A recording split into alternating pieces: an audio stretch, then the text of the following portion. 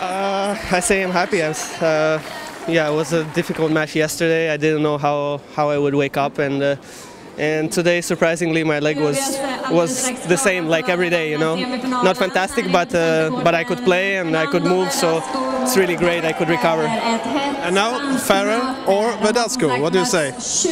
They're both great players on clay, so there's not much to say. I've played them both. I think it'll be another match. I'll just enjoy myself in the final, and I'm playing good tennis, I think, so we'll see. It's going to be a new day, and they're great players. A lot of people here today, big crowd. What does it mean to you?